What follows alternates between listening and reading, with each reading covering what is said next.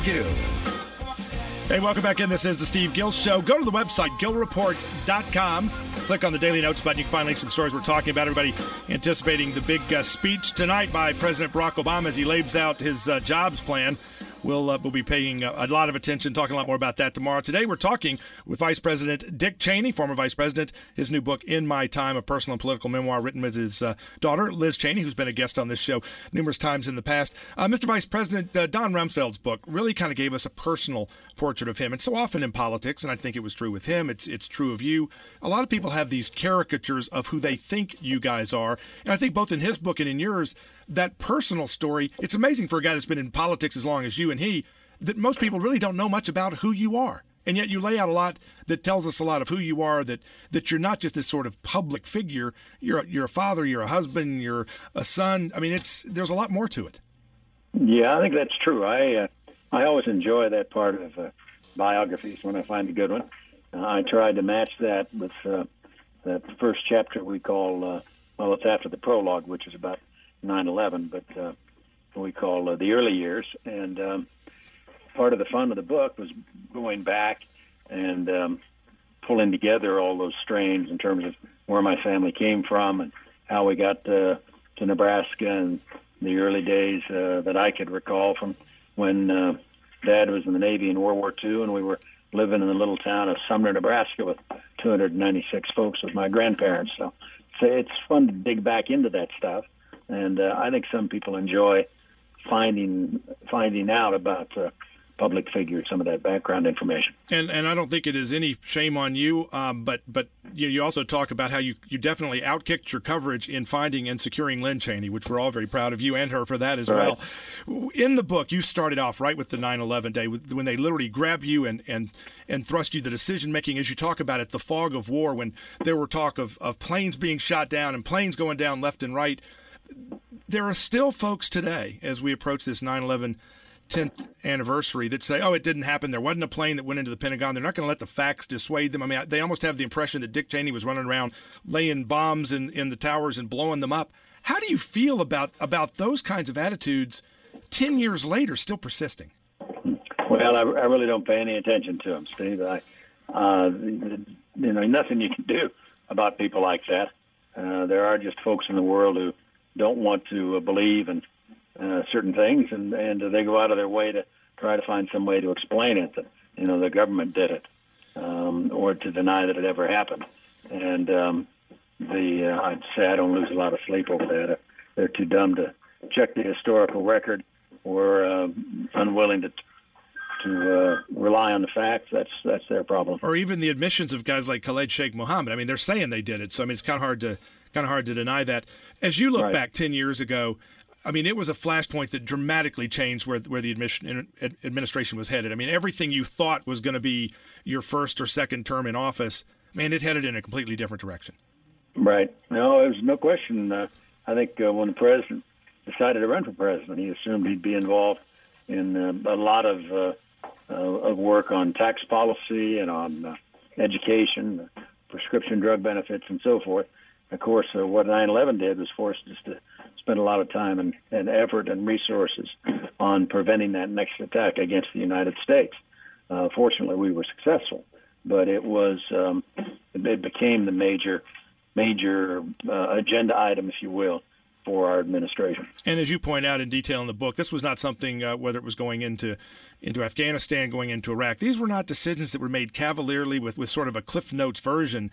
These were the product of a lot of discussion and a lot of putting pieces together in the intelligence arena that leaves gaps. That's just the nature of the business. Right. No, that's exactly the way it works. And we were fortunate. We had some great people working with us, especially our career military and intelligence personnel. And they did great work for us at crucial moments as we went forward.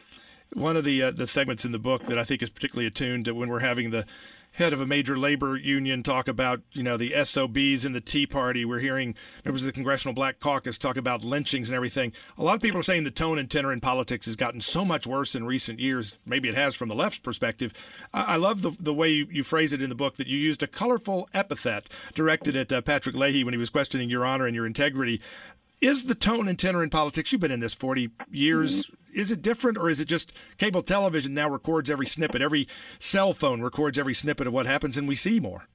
Well, I think you're right there that there are a lot of ways in which that information gets captured now that didn't used to exist. But I can remember the summer of 1968 when I first went down to Washington to rent an apartment to live in when we came down, Lynn and I, and our daughter arrived in September that year. And this was the year we'd had everything from Tet Offensive to the assassinations of Martin Luther King and Bobby Kennedy, and riots in the cities. There had been some 14,000 federal troops sent into Washington to restore order. It was a very difficult time in our history.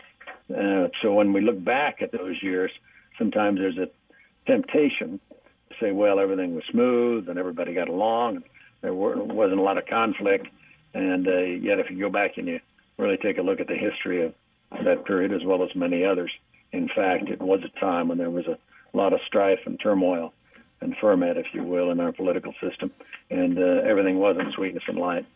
The book is In My Time. Vice President Dick Cheney with us. As we look at the president speaking tonight, talking about his new jobs plan, the economy is in a shambles. It's interesting. They keep wanting to point the finger, blame back at you guys when gas prices were lower, when unemployment was lower, when we still had a AAA bond rating. As you look to the president's comments in his, quote, new jobs plan, I think it's the 7th or 8th, what do you anticipate hearing, and do you expect it to be anything different than we've already heard? Well, I haven't seen it yet. I guess he's going to announce it tomorrow night. I guess it's tomorrow night. I'm concerned because I really think the economy is in trouble. I think we've got millions of Americans out there out of work who badly need to be able to find a job.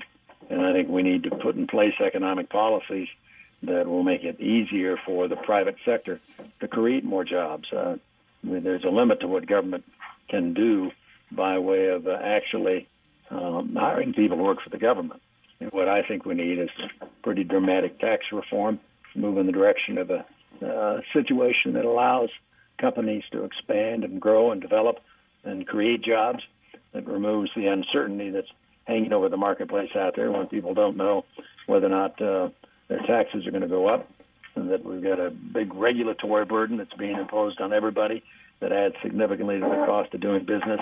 I think we've got to go back and change a lot of that out, do the kind of thing we did in the early Reagan years when we put in place pro-growth policies at the federal level that encouraged our businesses to expand and create jobs. We know what works because we've seen it work in the past. We know what doesn't work because we've seen it fail miserably in the last couple of years. You've been out on this book tour, touting your book, visiting with a lot of folks. To me, one of the highlights of it was when you pulled out your heart monitor battery and freaked Sean Hannity out the other day. What's been the high, besides maybe that, what's been the high point on the book tour? Well, the book tour has been a lot of fun to do.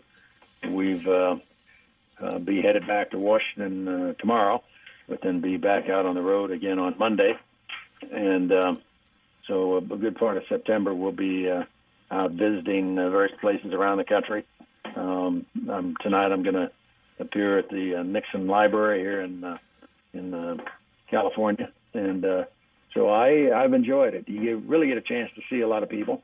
Some of them old friends, some of them new ones, but there are a lot of people out there who are vitally and deeply and legitimately interested in some of the issues I write about in the book, and it's fun to have a chance to exchange views with all of them and see what they've got to suggest as well. In My Time, the book, and in your time, what are you most proud of?